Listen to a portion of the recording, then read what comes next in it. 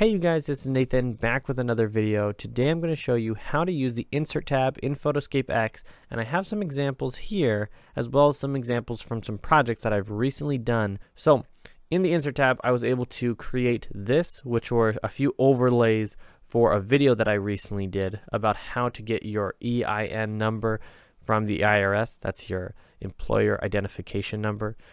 So all I did was I added some text. I used a background on that text.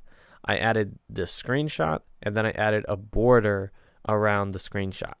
First, when you're in the editor and you're wanting to go over to the Insert tab, you'll just navigate over here to your right to Insert, and that'll open up this carousel where you're able to see all these different options. We'll start here with stickers. Stickers, you can go through here and there's tons of stickers. And some of it's actually really helpful because these are nice, high quality clip art type stuff that you're able to insert into your project. So you can find something like an American flag. You're able to increase the size of it using these different points for resizing. And then there's even a rotating where you're able to rotate it however you'd like. And then over here on your right hand side are just all of the tools and fine details that you can mess with to really get the most out of your project. Like you can go to color and you can adjust the contrast of that specific image or that specific clip art inside your project. You're able to adjust it however you'd like and make it just look exactly the way that you want it to look. Next, you have images.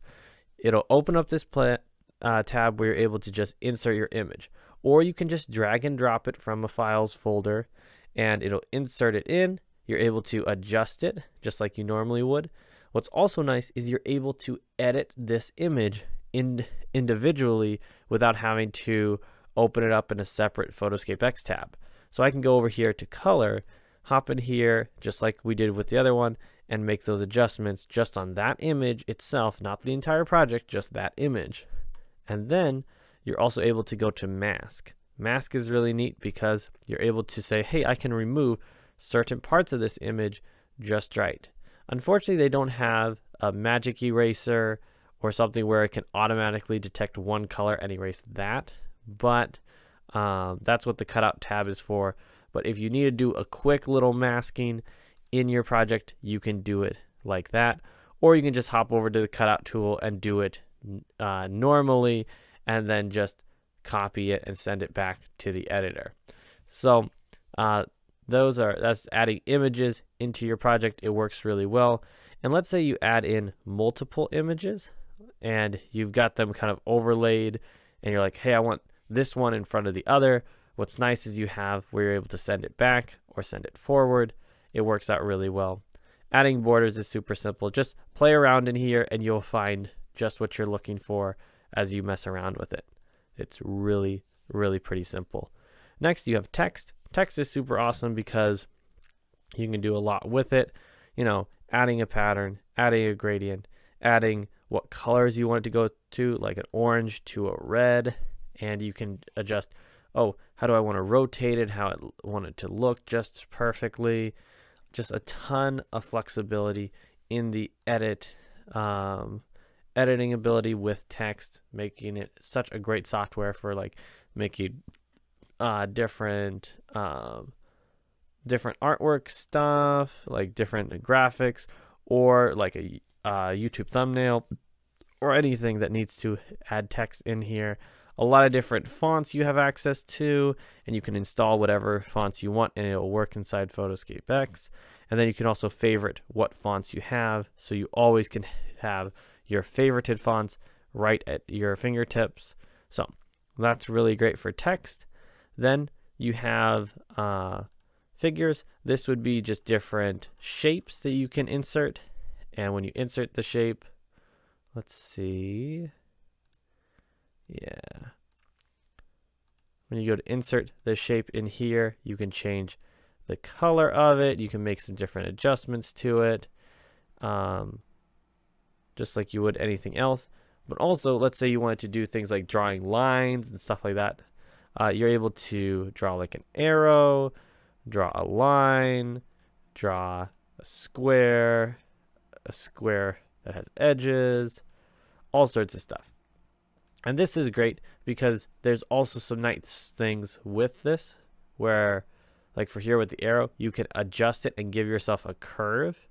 You can change if you want it dotted lines, if you want it curved with a few different points to it. You can adjust what kind of arrow you want at the end of it, which is really nice. Like if you were going to make a treasure map, that's what you'd use it for. You can make them all rounded if you feel like that, and change the thickness and the opacity, all that fun stuff. So that's really cool that you have just the freedom to make all of that all in the edit tab or in the insert tab here. Then there's a few other ones, which is magnifier and filter. Let me show you an easy way to show that. Let me go to open. We're just going to open an image here. Okay. So then what we can do is, let's say we're in the insert tab and we want to do magnifier. What this does is it gives you kind of a magnifying glass for just a certain part of the image. Now what's interesting is you can grab this center point and go and put it over something, and then it will, you know, do that zoom in just on that section. So like if you were going to try to draw attention to a certain point of the image, you can. There's also different kinds of outlines you can use, which can be pretty cool.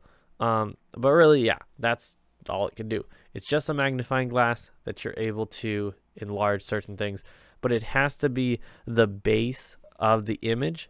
That's why I had to go and add this image here, because if you just had a plain image of gray, then when you go to add the magnifying glass, it's not going to work because it's looking at the base image, the base layer there.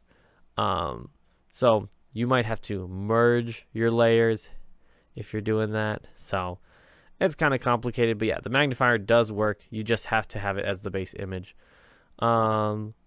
And then for the filter, this is the same thing. It has to be the base image, but you're able to add in things like a blur. If it's like, oh man, I want to blur my identity, I don't want you guys to know who I am, you can put that in there. But yeah, it just has to be the base image. Let me explain what I mean by that, just so it's not super confusing. Let's say you had some text here and it's like, oh yes, 1, 2, 3, and I want to hide the 1, 2, 3. Okay, if I go over with the blur, it blurs what's behind the 1, 2, 3, but it doesn't blur the 1, 2, 3. It's going to blur just the base image, the main first image. But if you were to use what's here on the left hand side and go to merge all layers, now this has been baked into the image. This is just a part of the image now since I hit the merge button. Then I can go to the blur and I can select this, and then it blurs the numbers. There you go. Now if you're working in a project and you're like, oh, do I want to merge everything together? One thing that's nice is that if you ever want to merge just one thing, you can click on the item that you're wanting to merge. Click on it, right click, and then go down to merge selected layers. That is going to merge just the layer that you have selected, and then it merges it. So that works out pretty well. This layers thing on the side is really nice because say you have a bunch of different things that you've added into a project. Over here you're able to adjust where the layers are, where things show up. You can change it over here as well as like moving forward, moving backwards, but sometimes it just makes it easier to see it over here. You're also able to turn it off as well. So you guys, that is the insert tab in Photoscape X. I hope that it was helpful. If you have any questions, leave it in the comments down below, and definitely check out my other tutorials. Thank you guys so much, and I'll see you all in the next one.